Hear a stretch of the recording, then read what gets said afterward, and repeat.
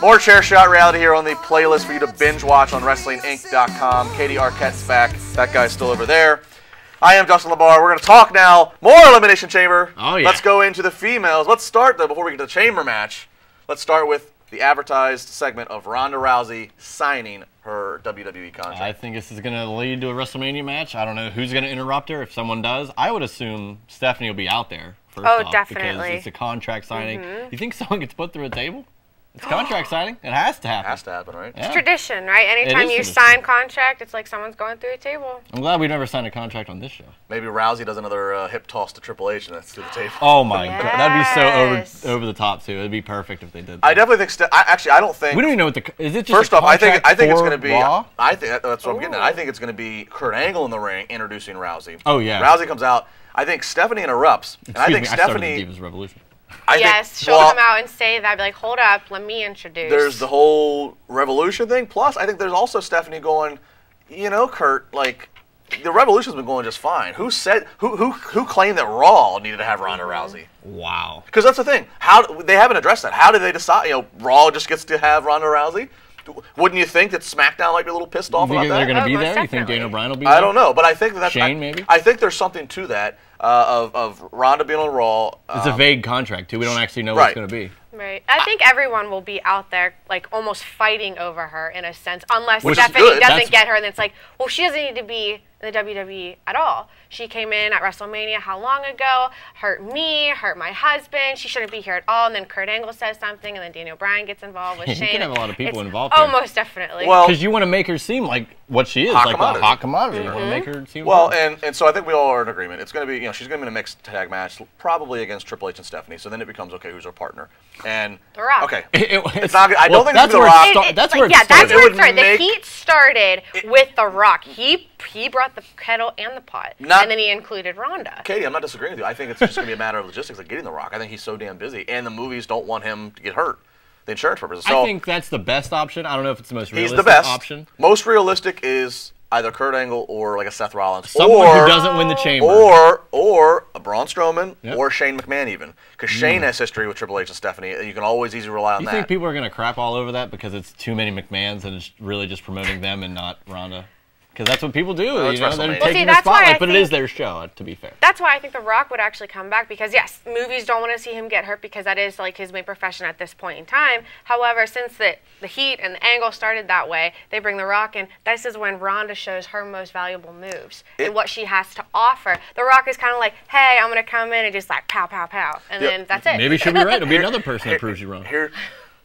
No, she's not. Stop ganging people against me. It's pretty easy. And first off, relax, speak. And first off, you need somebody who can be there at the build-up a lot more. Rock would not be able to be at the build-up a lot. You need somebody at the build-up. So that's why I figure if you have, whether it's Shane, Braun, Seth, Kurt, they all will be there anyways. So you can have them help build this match because, you know, I mean, Ronda's probably not going to be there every single week. They're probably going to, you know, make her a little more. And boy, if it's Seth Rollins with his performance in the Gauntlet match and all this Monday Night Rollins stuff, that'd make him even a huge star. He'd be on the Today Show with stuff like that with Ronda Rousey. He would be. True. He might even make the Tonight Show. Oh, maybe he would. Sunrise and sundown. He's on both. It's like Rick Rude. Like David Arquette. Full circle. Maybe David Arquette could be Ronda Rousey's partner. Hold up, my family. He would be my tag team partner, not Ronda Rousey's. Well. Oh my God. Well, I'm just saying, just for this immediate instance. Don't. Jesus. All right, let's go over to the Elimination Chamber. First ever women's match. Some people feel this is like becoming too much women's revolution of like they having to do everything. I think it's fine, them doing the chamber match. You don't think they're rushing it at all? No, I think honestly, actually, if they didn't do a women's chamber match, given the way they've done things the last 6 months, it would be weird. It'd be an uproar, maybe. Yeah, they had a women's Hell in a Cell. They've had women's Rumble. It would be weird if it would be interpreted as sexist. Yeah, oh yeah. People would go, oh, you thought they could handle the Rumble, but you didn't think they could handle a chamber match. So they kind of have to. They're kind of obligated at this point. And this is like the final thing that they've done on Money in the Bank. They've done everything now. Iron Man match. Yeah, so. Well, maybe with this, then everybody's on a level playing field. Well, I'm still waiting. I'm still waiting for Alexa versus Nia in a Buried Alive match. We got a few gimmicks we can still. They'll probably try it. Inferno match. You never. Oh my God. All the matches. TLC. Have they done? They haven't done TLC, have they? Yeah. Yeah, I think. Well, they had a. For the women? Oh, it was on Raw. I don't know if they had a. Okay. Match or not. Well, I'm sure they will We're this year. there. But for the Elimination Chamber, I think Alexa Bliss is going to retain and I don't know who she's going to fight because the Asuka Nia Jax factor is up in the air too, which we didn't talk about. But we're getting to. Okay. Well, what do you think? I think Alexa holds on to it. I think this is going to be made to make Alexa look very strong, having survived 5 other women in this brutal gimmick of a match. Think she starts the match or comes in like last? That's a good one. Does it matter? Last. I would say last.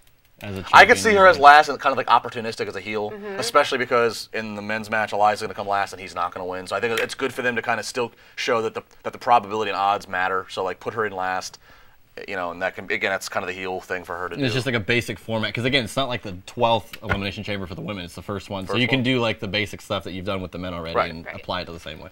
I mean, I'll be interested to see how the women. I mean, how the bumps come off, how they, you know, I'd assume one of the chamber matches is going to start the show. I would think it probably is this one. Yeah, I would say Space that's the chamber matches as far as idea. Well, yeah, the men's chamber's going to finish the pay-per-view, right? I assume. You assume so. if the women's going to finish it, they finish it with Rousey's contract now. Well, who knows? That's not. It's a throwaway. I'm not going to doubt you at this point. It's a throwaway, I guess. So I mean, you could do it. She finished WrestleMania. Why not finish this pay-per-view? If Rousey's contract segment finishes it, then yes, I could see a Rock or somebody getting involved. Oh, because that'd be major. You got to end on a big bang. All right, definitely. Well, let's talk real quick about Asuka versus Nia. If Nia wins, she gets to be involved in the Raw picture. You made a point that it could maybe a draw. Maybe a way where they both are kind of like cancel each other out, which I could see happening. It's not like a no DQ match or anything, is it? No. So they easily, maybe a third party comes in. I don't know when it's going to be placed on the card. If Alexa Bliss maybe comes in and doesn't want Nia to be involved and gets her disqualified. Or, well, that would make it. I mean, that's possible. I would have to agree with Juice on that. Well, you figure Asuka's not going to lose here. She shouldn't lose here. No. But she's undefeated. Why lose now? Right, but I could see Nia going up against Alexa, the friends, for Mania, and then I could see Asuka somehow ended up with Charlotte over on SmackDown. I think it's the better idea. So you need a draw. You need some way that both of them can, you know. It's WWE. I don't know how you draw it. I mean, I'm sure double count out maybe, or yeah. But you just want to make sure that she'd Asuka still be undefeated. Yeah, right. As long as she doesn't have that loss. It wouldn't be the right story ending for Asuka to go undefeated then. Maybe she just wins.